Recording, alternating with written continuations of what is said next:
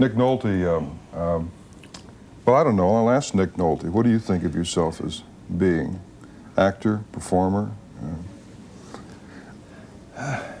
stage, movie star, television star? What do I think of myself? Well, you know, I really try not to think about it too much, but that's a good point. That's not a flip remark. Some people may think you're flippant saying that. It's very true. No. If you do worry about it too much, it's a problem. Yeah. It's basically kind of a feeling, you know, and I feel pretty good in relationship to what I'm doing right now. I mean, I cannot think of anything else I want to do. If I had a feeling of something else I want to do, I'd leave. Did you always want to be an actor? No, I had no idea I'd end up into this profession. Really? No, I was, as a child, you know, I was involved in athletics. That was what I was involved in. And it never occurred to me, you know. So how did it happen? Yeah, it was by accident. I was playing football at Pasadena City College in California.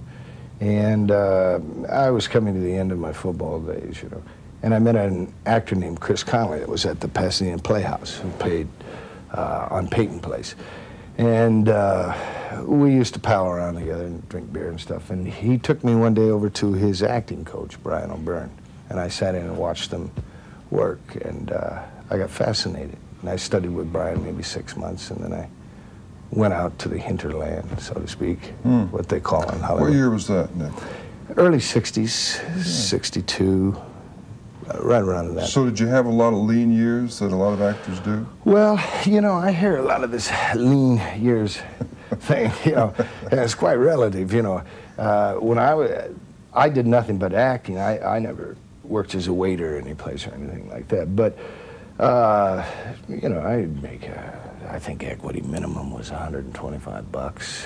Well, that's not bad for living in a car. That's right. It's kind of a kick, you know.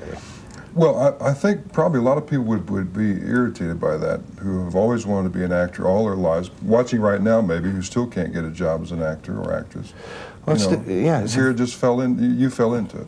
Well, I fell into it as the motivation to do it. Yeah. You know, I did not know inside myself that acting was a specific talent that I had, and I discovered that. But as far as relating to it as a business and becoming in the position that I am now, I didn't specifically pursue that.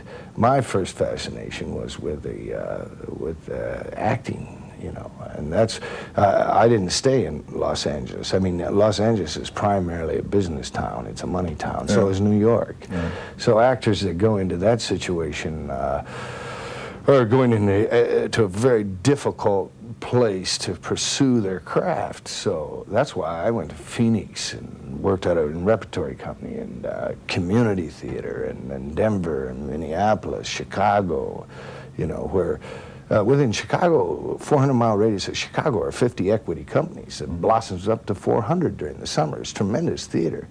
And between the ages of 22 to about 32, it's devoid of actors because they're all in New York or Los Angeles going to classes, trying to pursue the industry. So I worked theater, show after show. Do you think acting's hard?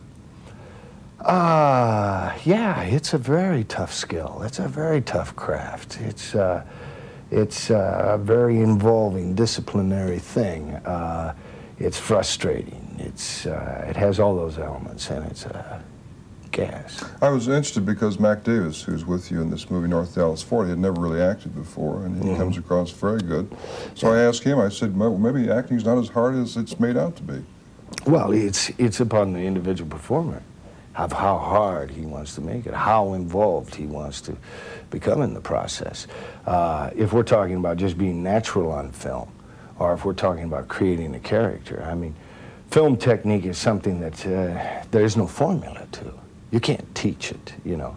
You can teach comfort, you can teach relaxation, concentration, imagination, emotional memory. You can go through all of that.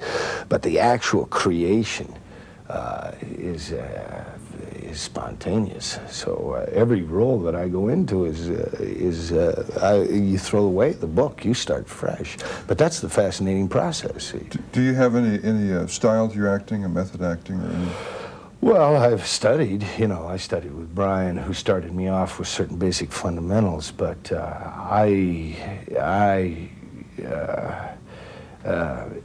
see, you know, it's my own little secret, you know. You're essentially playing Nick Nolte, then?